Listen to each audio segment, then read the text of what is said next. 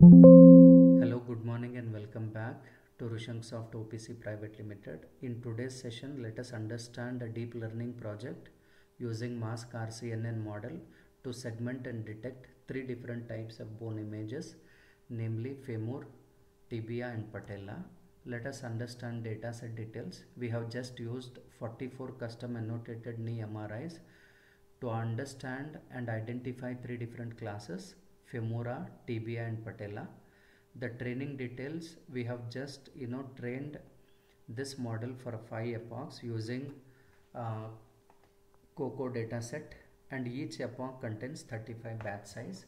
Let me just walk through the code that I have in the Colab. So you can just upload all the details. You can see that there is a folder here, knee segment. In that I have used the latest Mask-RCNN GitHub repo which is implemented for TensorFlow 2.14.0. We have dataset which contains training images. You can see I have used around 44 training images.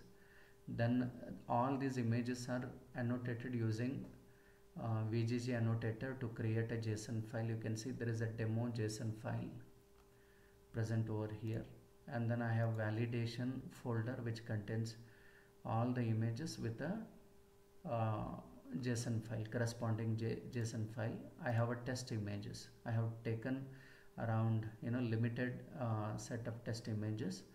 One important thing to be remembered here is whenever you are trying to test the image which is not there in the training and validation folder, you have to convert that into grayscale. You can see the format of this format is .jfif format it is. So if you have a PNG image or JPEG image, you can convert that using online converter to get a grayscale image, and then this can be provided as input during validation.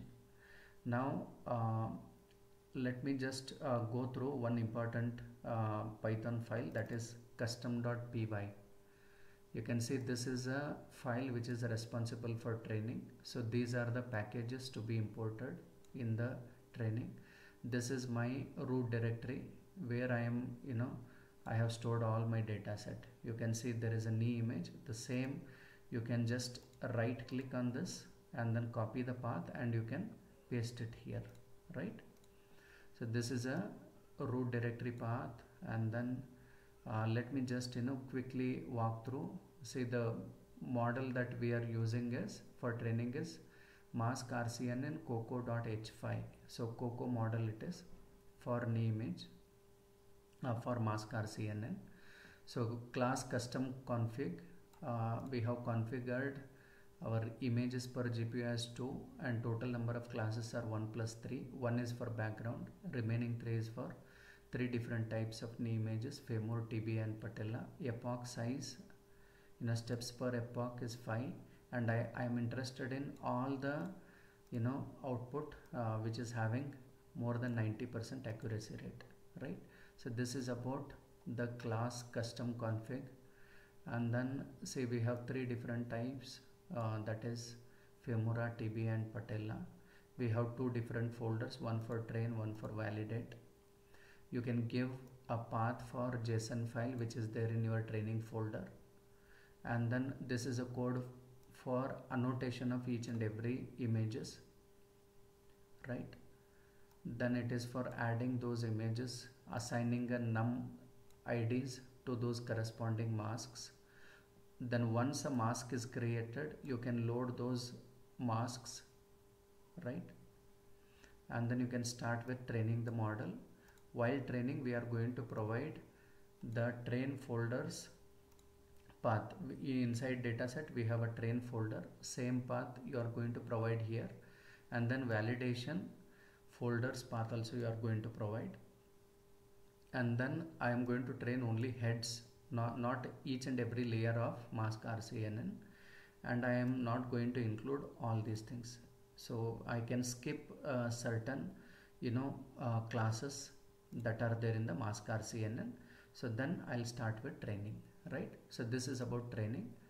So what I'll do is I'll just show you what is the output I have got for this project. So I'll start from here. The first and foremost command is you can git clone the repository which is present in this Mahmood 22 Mask-RCNN TF 2.14 git. So this you can just git clone it. Go to the path, root directory path. For my case it is knee segment, so you can just go inside the directory here, so knee segment directory, and then whatever requirement files are there for this present in this git repo, you can just install all those dependencies, right? So once you run the cell, you should get all this, all the packages imported, right? Then it will ask you to restart. You can just click restart. Once all the requirement files are installed, next thing is you are going to run this command to install Mask-RCNN. So once you run this cell, you should get Mask-RCNN successfully installed. Then go to the root directory if it asks to go inside a root directory, and then start training. See, this is a file which is present here, custom.py. This is a Python file which is responsible for training. You can just run that cell. So this is Python custom.py. It will start executing training. You can see I have started executing. The training has started here. I have 3 different classes: Femur, Tibia, Patella. So all these IDs will be assigned to all the 44 images that I have taken in the training and validation folder. You can see all the images have been assigned with their own labels. Okay, 3 different labels. And then I'll start with the training. So you can see the training has started. This is, I have just given 5 epochs, 1 out of 5 it has started, then 2 out of 5. So you start getting the training now. Once the training gets completed, log folder gets generated. You can just inspect it, try to find the latest folder. From the latest folder, whichever is available, you can choose .h5 file. You can see here. So the last h5 file is 005. This we are going to use for validating our test image, correct? So you always note that once training gets over, log files get generated and you get .h5 file. Okay, so now I'll start validating my I'll start detecting the output. So these are all the packages you have to import. Once you import it, give the root directory path, right? So inside root directory path, we will by default create logs folder. In logs folder, we will get .h5 folder. See, this is a pre-trained weight for our 3 different types of knee images: femora, patella and tibia, right? So whatever .h5 file is most recent, that you can take it as a weight, okay, pre-trained weight. Then class, custom config class, you can set it. So whatever class I had set during training, the same thing it is. You can just copy the same thing. You can give steps per epoch as 5, and you can take any output which is more than 90%. Same thing it is. Class custom data set. You can assign 3 different labels. You can load the training JSON file which is present in the training folder. You can see the path of training folder. Once it is done, you can add the images. You can load the masks, right? So you can give a reference to images. Then you can start with test mode inference. This is most important. Inference means I am going to predict or detect, right? So we have 2 different types here, types of test mode. One is train, another is inference, which means detection or prediction. Root directory path you can assign. You can run this cell, and then you can run this cell here. You can choose validate folder as a data set, right? So once you choose validate, it will start showing all the labels assigned for each and every 44 images. You can custom configure your class. You make mode equal to inference, run this cell. load the cohort data set, right? So it will show we are restarting for Epoch 5, and then this is for checking the segmentation and detection.